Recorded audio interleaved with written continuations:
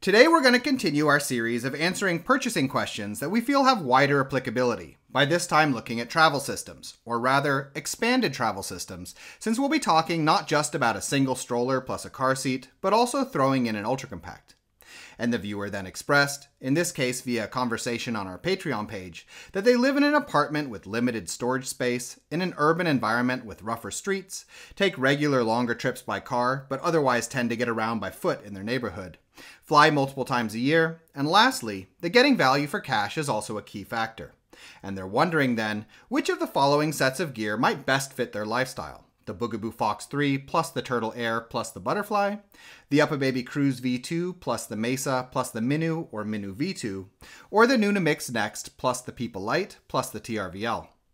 And today then, we're going to go over each of these expanded travel systems from the most expensive to the least, weighing them against each other in relation to this specific set of circumstances. And then, at the end, I'm going to mix it up a bit, combining gear from all three brands to create what I think would be the most optimal travel system. Before I get started though, I'd like to first note that our specialty is strollers, not car seats, and while I'll deal a bit with weight, cost, and compatibility, a little extra research to compare factors like safety rating may be in order. In addition, as I've been saying throughout this series, if after watching this video you'd like to see more content of its sort, feel free to leave a comment detailing the specific models you're interested in for a specific set of life factors. And starting off with the Bugaboo stuff then, a quick cost evaluation shows this travel system as clocking in at around $2,200 to $2,300. When it comes to using the Fox as your primary stroller in these conditions, the model is overkill in terms of terrain capability for just dealing with broken sidewalks and rougher urban conditions, though this is nice anyway, as it just means more shock absorption. The shopping basket, a key factor for daily use in an urban environment for hauling groceries and day trip gear, is sufficiently sized, but not the best of the larger models in this video, while in terms of storage at home, the Fox is also the largest of three, unless you disassemble it.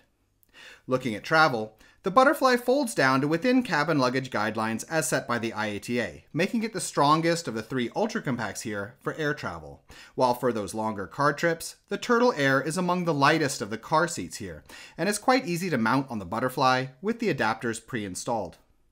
The Butterfly itself has a bit less terrain capability than the TRVL or Minu, but is quite sturdy, and has arguably the best seat dimensions, both in terms of the length of its seat back and leg rest. And all in all then, I would say that the primary advantage of choosing this Bugaboo travel system versus the other two is that you get an abundance of gear with purchase that will maximize comfort from birth through the end of your stroller days, including a bassinet for the Fox 3 and that larger than average seat on the Butterfly. While the chief negative is the cost, where there may be a bit more functional value for money to be had for this specific set of life factors with some of the other choices.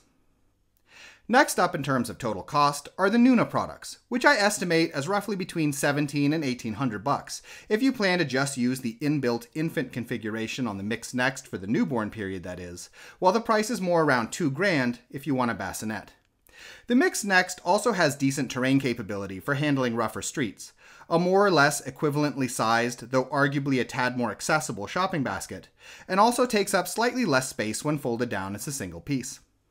When it comes to travel, the TRVL is unfortunately not cabin luggage acceptable for most airlines, but does pair nicely with the Pipa for car travel, where the TRVL's easy autofold and the ability to mount the Pipa, which is also quite light like the Turtle, without adapters, makes for the easiest setup for getting in and out of the car of all these systems. Now, that being said, looking at both the Mixx Next and the TRVL beyond these lifestyle factors, I must unfortunately say that for mechanical and/or performance reasons, neither is a model that I actually recommend buying, due to the Mixx Next having problematic seat dimensions for really comfortably seating a lot of children past 2 to 2.5 years old, as well as a very malleable, flexing chassis design that makes it unpleasant to drive in my opinion, and the TRVL having potentially serious longevity issues stemming from its complex and somewhat weak construction. I won't explain more about these concerns here, but if you're interested, I recommend watching our full reviews for these models, and links have been added in the description. And last up then, and coming in cheapest at between $1,500 and $1,600 with the infant snug seat, or an extra $200 if you want a new bassinet, is the Uppababy system, where the Cruz V2 is the best of all three primary strollers for these conditions in my opinion, being similarly capable of tackling rougher streets, having the largest and most accessible shopping basket of the three, while also folding down the smallest of the three. For travel, like the TRVL, the Minu isn't small enough to pass as cabin luggage, but it is the sturdiest of the three ultra compacts and can tackle rougher urban conditions without sustaining a lot of wear. It's also, however, a bit on the heavy side, as is the Mesa car seat, 4.7 kilos versus around 3 for the Turtle Air and Pipa Lite, and overall then, the Minu and Mesa combination will be a bit heavier to handle than the other two systems when looking at travel. That being said, I would argue that from a longevity perspective, the Uppababy kit is the sturdiest of the three, and also that by going with a cheaper newborn option for the Cruz V2, either the snug seat or a second-hand bassinet, 2015 or newer, and possibly also choosing the original Minu over the Minu V2, the cost can be made even lower than it already is, versus the other two systems.